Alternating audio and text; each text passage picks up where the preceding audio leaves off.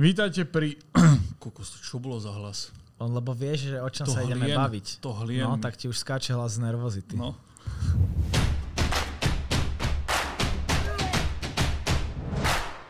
Vítajte pri treťom pokračovaní z našich podcastových backstageov, v ktorom by sme sa veľmi radi teda povenovali jednej nemilej téme, ktorú ste mohli pred 2 dňami asi zachytiť na Petrovom hlavnom kanáli. Ak začala tak veľmi milo tá téma tým festivalom.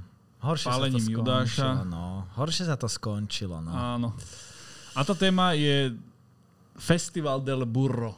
Festival, pekne si to povedal. Dobre. Festival del Buro. No. Bola to epizóda, kvôli ktorej sme museli vlastne cestovať na takmer úplný sever celej Kolumbie. My sme tam išli letecky z Bogoty do mesta Monteria, čo je hlavné mesto daného regiónu. A prvá vec, čo vás v Monterii, To sa neskonuje, to je ako IKEA. Prvá vec, ktorá vás v Monterii prekvapí, je vlhkosť vzduchu. Tam sa nedalo dýchať. No keď sme tam vlastne dorazili letecky, tak išli sme si pozrieť nejaký autobus a ako nám domáci povedali, tak tie autobusy, pravidelná linka tam neexistuje, čiže keď príde, tak proste príde. A jedine nepravidelná linka. Áno. A trvalo by to hrozne dlho. Tak sme sa opýtali pána taxikára, že za koľko by nás tam hodil. A povedal veľmi takú príjemnú sumu, na základe ktorej sme my zvážili, že bude to komfortnejšie a príjemnejšie. Zvážili sme pre a proti. Áno. A teda odviezol nás taxikom. Na jednu stranu je to asi že 48 stupňov a 100% vlhkosť. A na druhú stranu aj Peťo povedal, že strašne to vyzerá ako v Afrike. Je to chudobný región a vyzerá to tu veľmi ako Afrika. Ale takúto vlhkosť som ani v Afrike nezažil. Akože extrém. Úplne nás keď sme vyšli z lietadla z Bogoty, ktorá je 2,5 km v oblakoch pomaly. No. Sme prišli sem a je to akože... No toto bude veľmi zaujímavý týždeň, lebo nemáme tu ani žiaden kontakt. Nikto tu nevie ani ceknúť po anglicky. Takže ideme čisto na blind. A ešte taká zaujímavosť, že niektorí moji kolumbijskí kamaráti mi povedali, že ani samotní Kolumbíčania nerozumejú týmto ľuďom, čo tu žijú v tomto regióne Kordoby. A ako čerešnička na torte, tento región nie je úplne bezpečný. Každý ma vystrihal, že toto je jeden z najnebezpečnejších regiónov Kolumbie.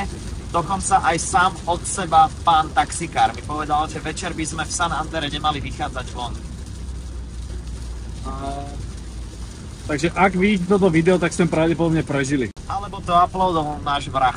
Prišli sme do dedinky alebo mestečka. To je ťažko, nikdy neviem, či dedinka alebo mestečko. To je vždy niečo také medzi. Áno.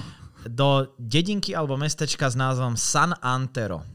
A o tejto dedinke je známe, že každú veľkú noc sa tam odohráva Festival del Buro alebo po slovensky Festival oslov. A v podstate táto dedina, keď sme tam teda prišli, tak sme sa ubytovali na hoteli, ktorý bol, že poviem, že totálne centrum, pretože v San Antere je jeden jediný kruháč. Nie len totálne centrum, ale aj totálne hovno bol ten hotel. Strašné niečo. Toto je moja izba, inak takúto telku som nevidel asi, že 15 rokov, ani u nikoho doma. Bez tejto klímy by sa to nedalo fungovať. Neviem, či to vidíte, aký som absolútne že mokrý. Je tu fakt asi 98 až 99% na vlhkosť a bez tej klímy by sa reálne nedalo zaspať. Až teraz reálne začína to dobrodružstvo. Hľadíme na peniaze, lebo sme nemali neobmedzený rozpočet. No tam sa ani len nedalo byť v lepšom hoteli, podľa mňa. Bol to hotel, ktorý mal klimatizáciu, takže hodnotíme to veľmi akože fajn, že tam bola klima. My sme si priplatili, aby tá klima mohla ísť stále, ale kedykoľvek sme odišli z izby, tak nám pani recepčná /majiteľka /upratovačka povedala, že ju musíme vypnúť, tú klímu, lebo ona nemôže. A bola nervózna, keď si zabudol. A ja som párkrát zabudol. A tam prišiel pre mňa druhý taký veľmi stresujúci moment, lebo ja som bol v izbe a zrazu Peter z ničoho nič proste skričal, jak žena, keď sa zlakne myši. A ja, že čo sa stalo, čo ten blbec, sa mu niečo podarilo, alebo čo tak skričal. A utekal som za ním a on, že Martin, ja mám obrovského švába na izbe. A to, ja som, že čo tam bude aký švábik, čo sa tu pánko bojí hmyzu, tak insektofóbia. Ja tak mám insektofóbiu, áno.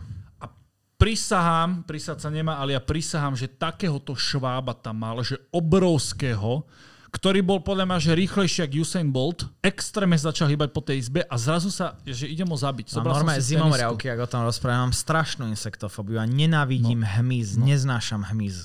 No a zobral som si, že tenisku, že ho zabijem. Nie, šlapku, takú žabku, že ho zabijem. A zrazu nič proste zmizol a nevedeli sme ho po tej izbe nájsť. Až nakoniec sme ho našli tak v rohu, v posteli. Ja som nejakým spôsobom proste, že tou šlapkou dal von a zabil som ho a zahodil. OK, všetko v poriadku, môže sa stať, stáva sa aj lepším hotelom. No a teda išli sme pozrieť, popri tom San Antere, po tom mestečku sme boli pozrieť, že teda čo ako, popýtať sa nejakých ľudí a teda, spoznať trošku prostredie a večer sme sa vrátili na izbu. Čo človek nechcel, to sa stalo, otvoril som dvere do izby a na posteli, presne pod môjim vákušom, bol, že takýto obrovský netopier. Ja som najskôr nevedel, čo to je, lebo bola zhasnutá izba a niečo som tam videl na tej bielej plachne, aké čierne, že čo som si tam zabudol, som telefón, či čo to je. Zasvietil som a ten netopier na mňa zdvihol hlavu a kúkal na mňa a ja, že čo ti je.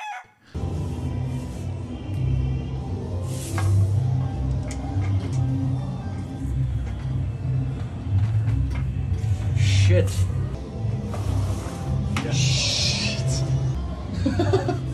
Cannot believe this.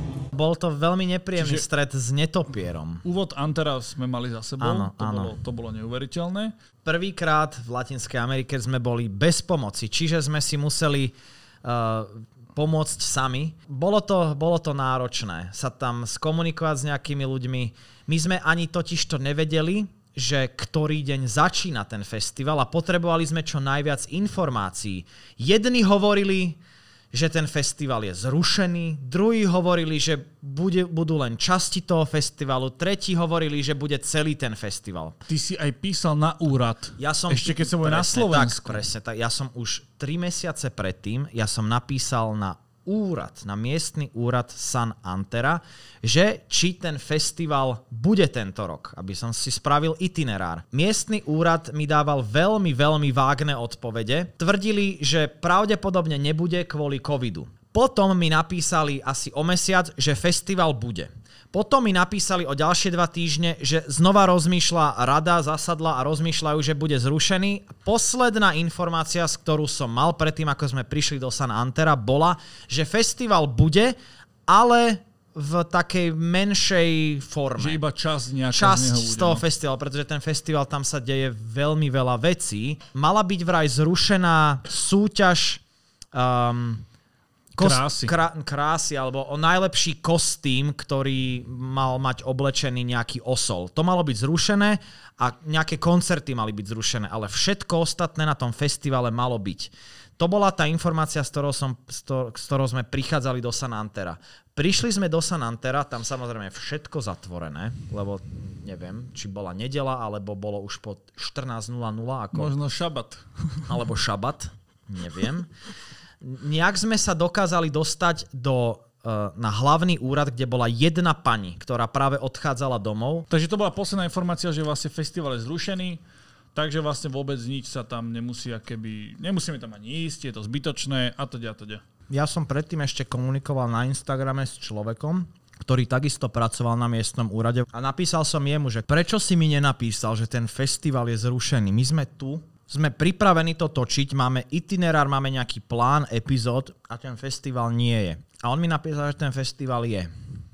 Takže teraz sme absolútne netušili, že robia pod jednou strechou a hovoria mi diametrálne odlišné informácie. Našťastie sme sa stretli v ten večer a povedal mi, že ten festival je.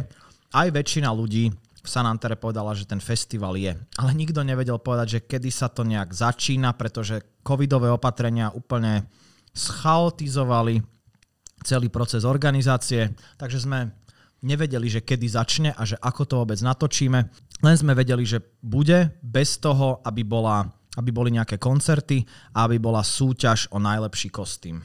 Deň sme sa dozvedeli, ale čas sme sa nedozvedeli, pretože každý nám povedal, že absolútne odlišný čas. Jeden povedal, začína to o 5 ráno, ďalší povedal, začína to o 2 na obed, ďalší hovoril, že o 10. No tak teda jediné, čo nám ostávalo je, že sme si nastavili 4:30 budík Keď rozmýšľaš, že kurník, že o 5 tu ešte tma, že 5:30 vychádza slnko, že to je nejaká blbosť. Ale pre istotu sme mali nastavený budík o 4:30. My sme vstali a mysleli sme teda, že keď začína ten festival, ak by začal o 5 alebo 5:30, že budú plné ulice ľudí skandovať a tak ďalej. My sme vyšli o 5 ráno na hlavné námestie, ktoré sme mali priamo pod oknami a nikto nikde nebol. Úplne prázdne, všetci spali. Tak sme sa už chceli pobrať naspäť, že ideme ďalej spať. A zrazu sa vyrútili z ulice tanečníčky, trumpetári, začalo sa tancovať a začal veľký pochod ľudí, tentokrát bez oslov. Len pochod ľudí trval asi hodinu ulicami, tancovalo sa, spievalo sa. Pilo. 5:30 ráno sa pilo. Samozrejme. Celé to trvalo asi len hodinu a zrazu sa to skončilo. A všetci povedali, že ten reálny festival, toto je len taký začiatok, ale reálny festival začína o 2:00. A aj nám dokonca povedali, že kde. Čiže my sme mali aj miesto, aj čas, čo bolo absolútna vzácnosť v tomto regióne, dozvedieť sa takto konkrétnu informáciu, ale mali sme miesto a čas. A 14:30 mala začať tzv. Judášova cesta, ktorá, ako dobre vieme, keďže všetci vedia, koľko je hodín v Latinskej Amerike, začala asi 15:30. Sme tam proste hodinu v tom teple čakali ako úplní idioti, všetci nás pozerali, že kde máme vlastne hosla.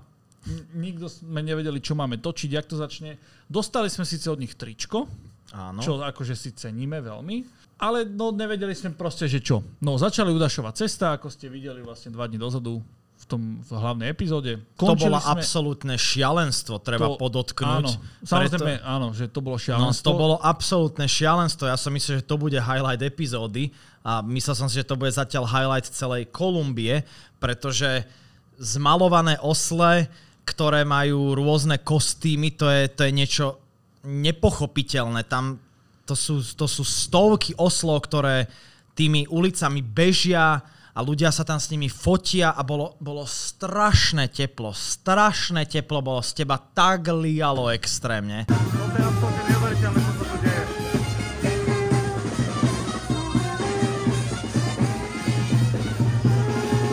Kde som sa to ocitol? Pamätám si, že my sme sa nemohli zastaviť ani, lebo to sa nezastavuje táto Judášova cesta. OK, zastavuje sa to možno tak, že na 3-4 minútky ten Judáš tam bliaka, z toho testamentu tých ľudí, ktorí spravili niečo zlé a verejne ich tam ako keby pranieruje a strápňuje. No a táto Judášova cesta trvala 3 alebo 4 hodiny. Z teba strašne lialo. Ja si pamätám, že ja som si dal na schvál biele tričko, lebo ja mám hrozne veľa čiernych tričiek. Dal som si na schvál biele tričko, aby mi nebolo až také teplo, že tá biela trošičku inak pohodcuje to svetlo. Áno. Ja keď som si ho dával dole po konci dne, tak ja som mal, že chrbát celý až dole som mal, že žlté to tričko od potu. Absolutne nechutné. Akých oslov si pamätáš, že tam boli? Putina si pamätám, Luisa Diasa z Liverpoolu si pamätám, vakcínu si pamätám, potom kondómový osol. Áno. A bolo tam veľa oslov, ktorí boli zmalované ako ženy. Áno. Ako ženy a mali make-up a ženské oblečenie. Ale to už bolo, že už keď sme videli, že tu je niekto oblečený futbalista a dali mu proste dres na seba, tak že čo si blázen. A 20 metrov za tým bol proste baktéria korony. 30 metrov na to bol proste tank. Šialenstvo. Proste šialenstvo.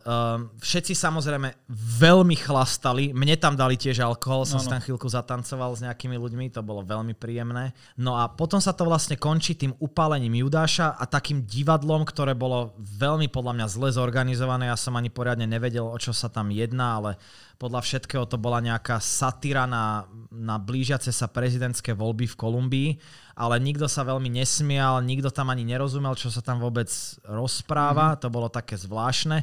No a potom upálili tohto Judáša, to bolo veľmi príjemné, pekné, s ohňostrojom. To príjemné, ale áno, chápeme. Bolo to zaujímavé. A ešte k tomu, jak zapadalo slnko počas toho a ten Judáš tam horel. Bolo to esteticky pekné, podľa mňa. Esteticky pekné. Každopádne väčšina ľudí, podľa mňa, počúva tento podcast z iného dôvodu, ako z toho dôvodu, aby počuli o festivale. Áno. Poďme sa baviť o tom, že ako sme boli svedkami sexu s oslom. Celé to začalo deň pred festivalom. My sme totižto vedeli, že ideme do regiónu, kde sa toto deje.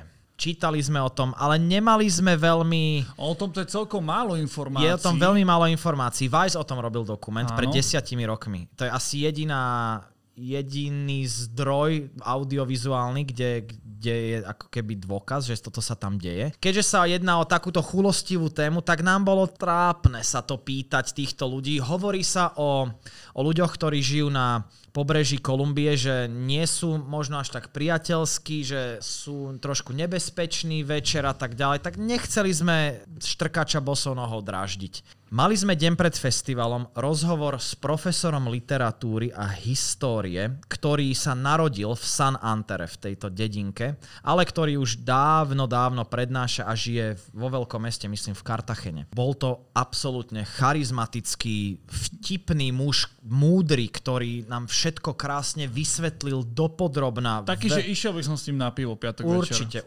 Určite. A mal som aj rešpekt tým, že to bol vysokoškolský profesor. Interview skončilo, ale kamera stále bežala a mne to nedalo.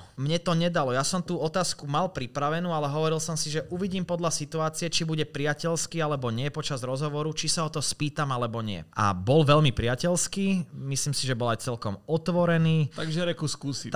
Skúsim sa ho teda spýtať, že začal som tým, že je mi to teda veľmi trápne, pán profesor, ale počuli sme, že v tomto regióne niekedy majú muži sexuálny styk s oslami. Mohli by ste nám aspoň trošku priblížiť, že či to je pravda, ako je táto situácia. A jeho odpoveď bola presne to, čo my sme vôbec nečakali. Jeho odpoveď bola, no jasné, však aj ja som osle. Keď som bol mladý, je to tu úplne normálne, je to v pohode.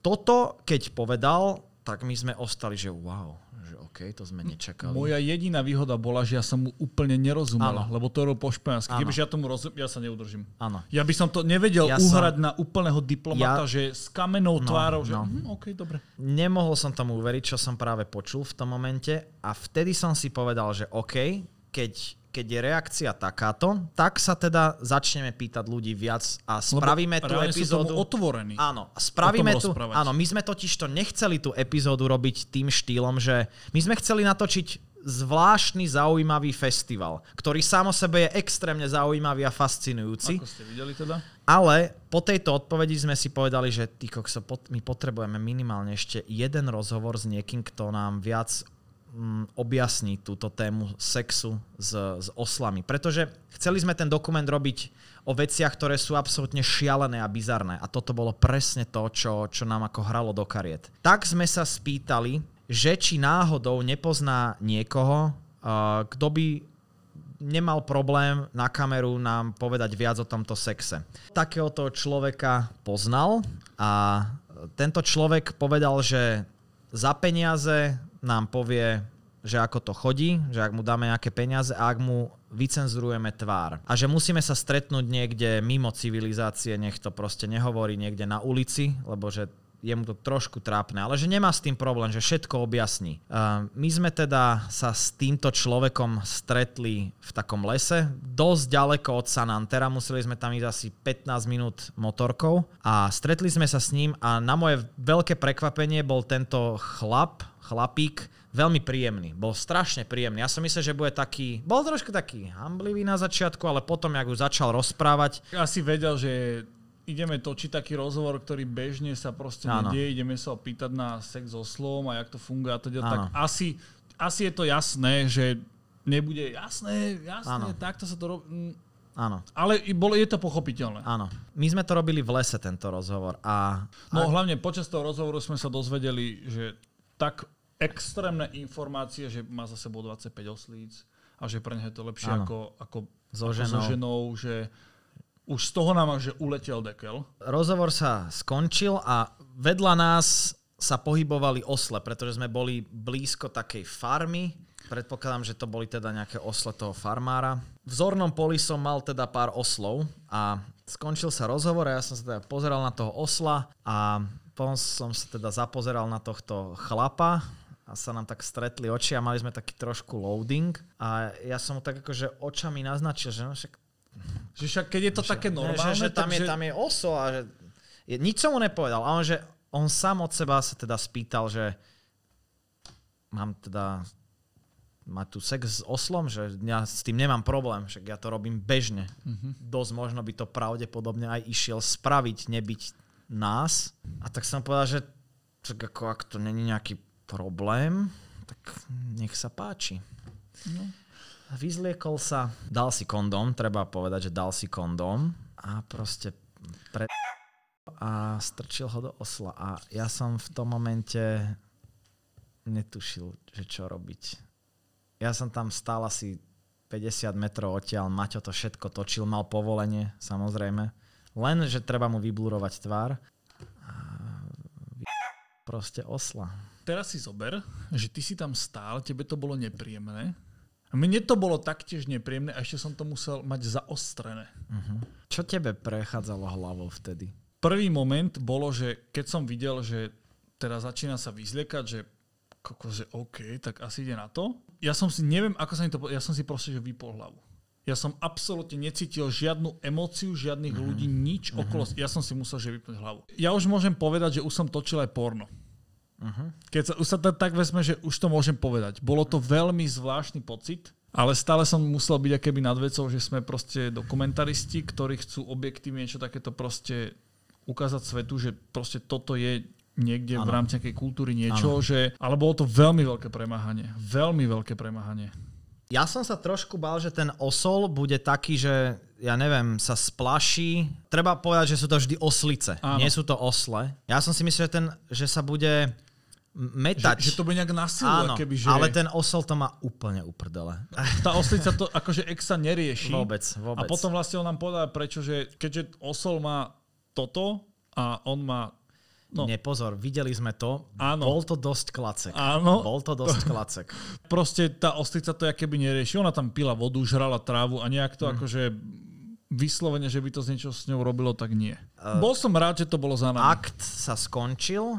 Týpek bol strašne spotený. Dal si oblečenie. Ďalej s nami komunikoval, ako keby sa nič nestalo. Tento jeho štýl komunikácie nás tak akože som povedal, že možno ukludnil. Vlastne ten jeho štýl komunikácie spôsobil to, že pre nás to bolo také, že však asi sa nič také hrozné nestalo, keď s nami takto komunikuje a je v pohode vysmiatý a ide teraz domov. Každopádne, keď sme sa s ním rozlúčili a museli sme ísť asi 15 minút takou polnou cestou k ceste, kde sme si stopli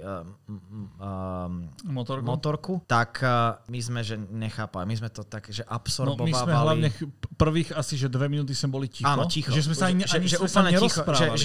Že snažili sme sa to nejak absorbovať, že čo sa tu stalo, čo sa tu stalo. Že on fakt reálne mal sex s oslom, tento človek. No a potom sme boli, myslím, v San Antero ešte nejaký deň, 2. Po tomto zážitku sme už nemali žiadne okolky a bez hanby sme sa pýtali ľudí, či je to normálne a takmer každý nám hovoril, že jasné. A tieto ich reakcie, že ako keby sa nič nedialo, že to tu seriózne každý muž robí, tak po tých 2 dňoch, keď sme odchádzali zo San Antera, som si hovoril, že však teraz keby, že tu vidím na krajnici, že niekto tak som s tým úplne, že nie že v pohode, ale že asi by som sa nepozastavil. Áno, že už by som sa nad tým ani nepozastavil. Tieto reakcie za posledné 3 dni spôsobili v našom mozgu to, že však je to tu úplne normálne, že nech si to robia. Neviem, čo sa to stalo s našim mozgom, ale obidva sme takí boli, že aj sme si to povedali, že kebyže tuto fakt na krajnici niekto teraz osla, tak OK, ani fotku už si nespravím, ja už som videl všetko. Pozrite sa na nás, ako máme stále takú reakciu z tohto. Teraz ľudia, ktorí to videli pred 2 dňami, že akú mali oni reakciu, že oni musia byť, že čo som to ja videl. To ma zaujímalo, napíšte nám to do komentáru. Aký pocit ste v sebe mali, keď ste spracovali túto informáciu? Napíšte nám to kľudne do komentáru. Mňa to mega zaujíma, že či to vnímam rovnako, podobne, alebo úplne inak. Posledná myšlienka, z filmárskeho hľadiska není lepší pocit, ako keď niečo takéto natočíš. Pretože čítaš si o tom, vieš, že je to strašná bizarnosť, je to náročné sa k niečomu takému dostať, ale keď sa k tomu dostaneš a natočíš to, je to absolútna satisfakcia. Vyznieva to hrozivo, ale nikoho sme nenútili, točíme objektívnu realitu. Je to absolútna satisfakcia, že niečo, o čom čítaš pred pár mesiacmi. Ako legendy. Áno, ako legendy. Jediný Vice to natočili pred 10 rokmi. Zrazu to vidíš na vlastné oči. A takýchto momentov sme mali počas tohto tripu veľmi veľa. A treba podotknúť, že všetko, čo sme chceli natočiť počas tohto tripu, sme natočili. Že všetko. Aj v Kolumbii, aj v ďalších krajinách. Takže obrovská satisfakcia, ktorá prišla už vlastne teraz prvýkrát. Aj tie kohúty boli také, že wow, ale toto bolo, že absolútne deklu na 10. No a teraz si myslím, že budeme musieť ísť trošku bližšie k sebe, pretože o 5 dní vyjde epizóda, v ktorej nebude tak veľa miesta. Presne tak.